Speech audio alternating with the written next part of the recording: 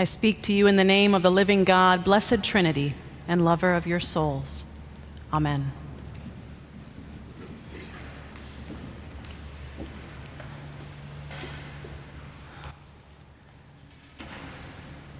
Bombs whistle overhead as I shuffle 4 children into a basement cellar.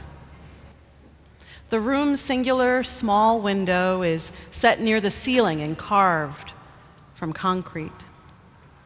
It stands agape to streaks of color peeling the night sky while gray walls dance with blasts of sunsets. Through that intermittent light, I watch one boy and 3 younger girls huddle in the corner, still wearing their night clothes. The boy's rigid shoulders tell me he is trying to be strong. No tear touches his eyes. But the girls, their strength comes from each other. Their hands cling to one another against pressed bodies. And I tower over them all, shielding their small frames with the span of my arms at the sound of each crash. My embrace feels endless. No one will separate me from them. Steadily, my heart beats. My grip holds firm. Only my eyes give away the fear I feel underneath. Eyes that swallow the destruction I alone can see from the window. Surely this is the end of the world. I pause my story and look up into the ruddy face of a chaplain sitting across from me. His name is Carl, and I knew I liked him from the moment we first met. He is short and brown and round, and his eyes that peek over tiny spectacles reassure me I am well listened to. My story about a bunker at the end of the world was born from Carl's question. He asked me if I have a secret place inside of me where I go when I am afraid. I told him about this reoccurring dream that I'd had for years, protecting my brother and my sisters at the end of the world. Carl blushes with an apologetic smile. I had no idea that would be the world you would share inside of you, he said sheepishly. My secret place is a garden with squirrels.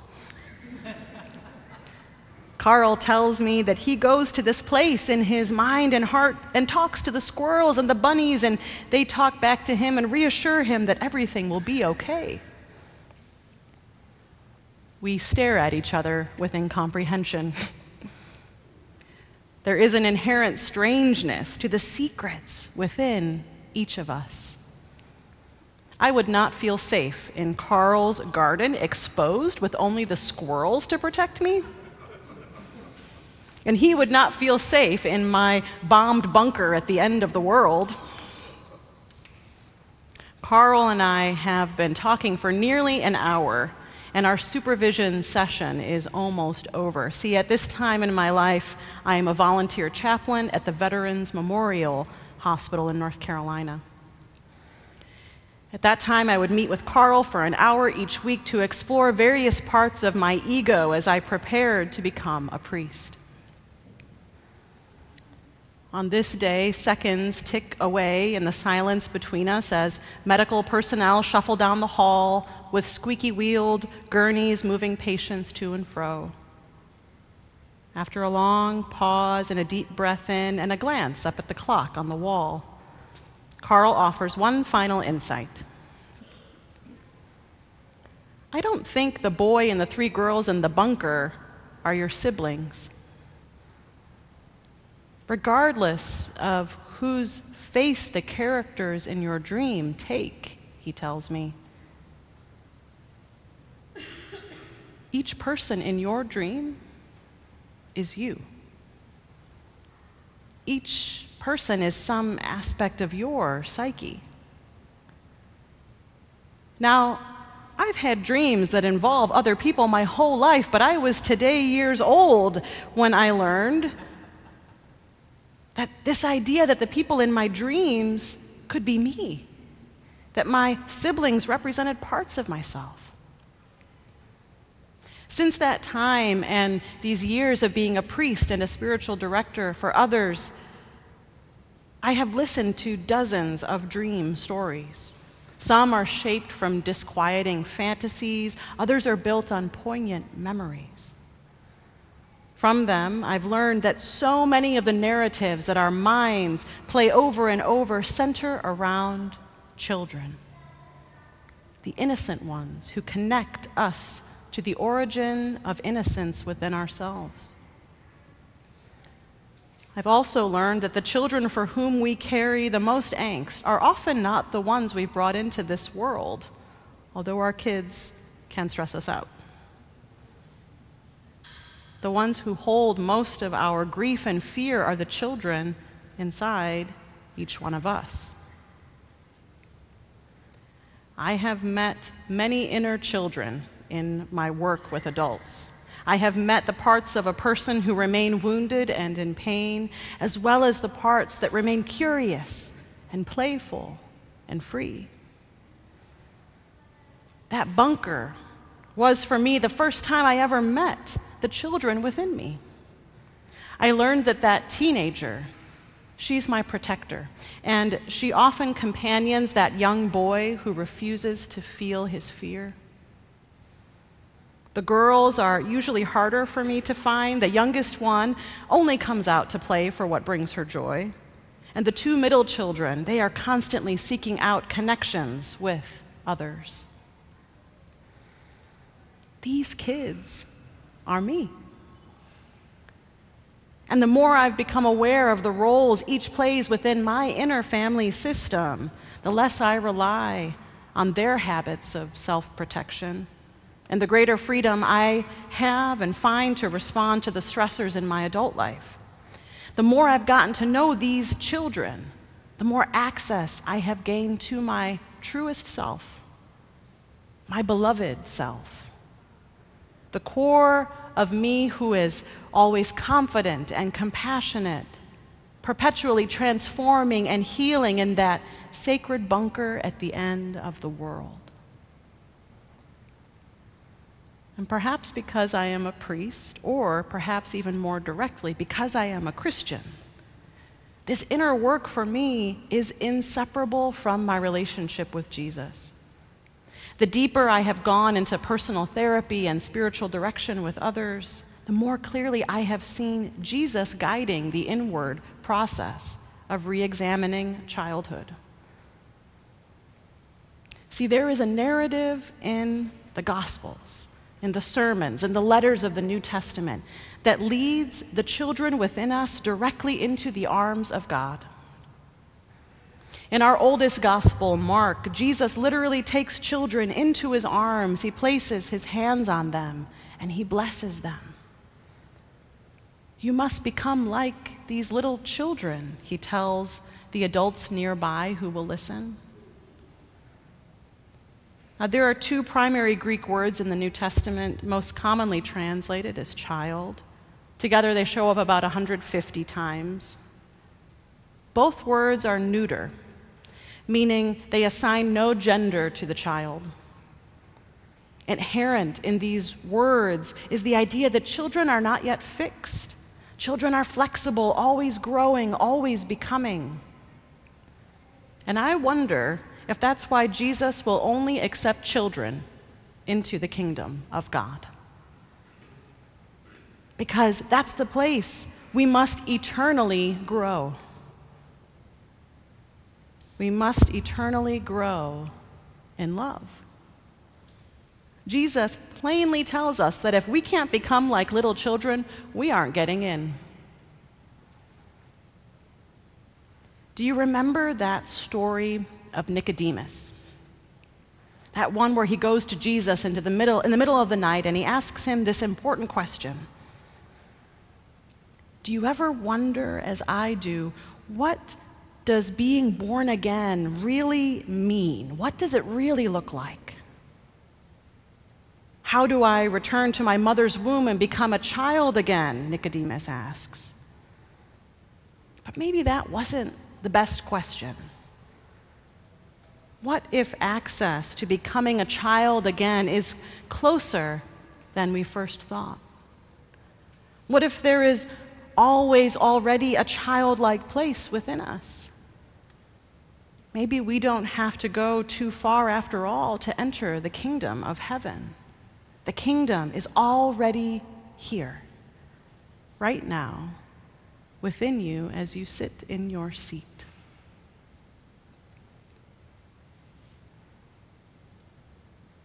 We don't have to return to the womb. We just have to walk with Jesus into the bunkers and the gardens within ourselves. There is an inward journey toward childhood that each one of us is asked to take when we embrace the Christian spiritual life. And I think that journey is powerful enough to bring about the best imaginable end of the world. See, the prophet Isaiah gives us a picture of what a peaceful closing chapter to this world will look like. The wolf shall live with the lamb, he writes. The leopard shall lie down with the kid, the calf and the lion and the fatling together, and a little child shall lead them. In order to move forward in spiritual life, we must first go backwards. Compared to the physical growth we're used to, spiritual growth is an inverted process. To age in Christ, we must grow younger. So young, in fact, that we are reborn, conceived only by the seed of God's love. When we are born from above, we begin to look more like our heavenly parent than we ever did our earthly ones. Beloved, we are God's children now. We are God's children now. This is the line out of today's reading from 1 John. See what love the Father has given us that we should be called children of God. And that is what we are. God's children grown from the seed of love that comes directly from Jesus' Father. John's entire epistle focuses on this love of God that begets us. And at the end of this same chapter we read from today, we learn that love is not just what God gives to us. God is love. Our new childhoods come from love when we are born again, from a love that is unrecognizable to this world. And maybe that was part of the problem all along. The reason the world does not know us, 1 John tells us, is because it does not know God. The reason the world does not love us as we needed to be loved is because it didn't yet know what love is. But now love, it's all we have to bring into this world, for it is what we who in Christ are now made of. And we will spend the rest of our lives in this life and in the next, learning how to become more and more like love, more and more like God. That's what the epistle writers seem to focus on in their New Testament writings. Jesus and the Gospels draws us to the child. And the apostles then write to help us understand what it means to live as children in God's household, because that is where we will live forever. Today's reading from 1 John concludes this way. We who have been born of love are still becoming what we will be. What we will become is not yet known because Christ is not yet fully known to this world. All that we do know is that we will one day be like him. And while we wait for the hope of that day, we work to purify ourselves. We work to return to the innocence from which we came until this world fully understands who love is. I imagine you've noticed the candles today, the reading of the names.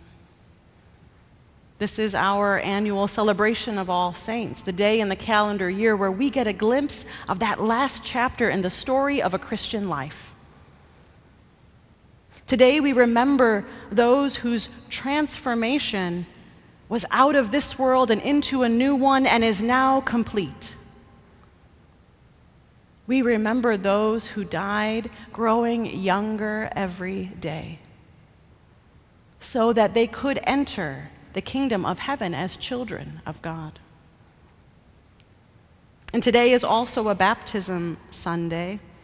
We have this extra gift of witnessing the moment a child from this world is brought into the family of God. Sienna, you are an example to us of who we are all supposed to become. So let these people inspire you. Let the children just entering this world and the children having just left it guide you on your spiritual journey back to childhood, where God can help you retell the old stories to bring healing and wholeness in ways only love can. Perhaps one day you'll even let a Carl into your life who might help you find the bunker or the garden within yourself, where you can meet your inner family system of children who are hard at work protecting you from those wounds generated by a childhood that did not yet know God's love.